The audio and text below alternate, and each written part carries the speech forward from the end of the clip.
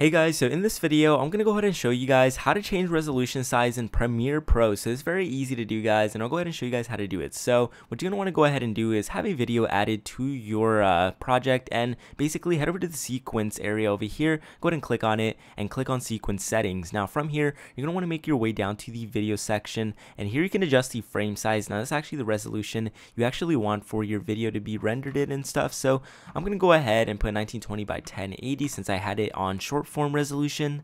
So what I'm going to go ahead and do now is press OK, and it's going to give you this, caution right here, delete previews for the sequence. Just press OK if you want, and from here you can actually see that my thing has now actually been changed to 1920 by 1080. Now, if I want to go ahead and change it back, usually I like to do the undo button and it'll automatically put it back to my old resolution, or I will go back to sequence settings and change it back. So that's pretty much how you go ahead and do it, guys. It's very easy and simple to actually go ahead and do, and hopefully you found this information helpful. If you haven't already, leave a like on the video, subscribe to the channel, and I'll go ahead and see you guys for more updates and more videos.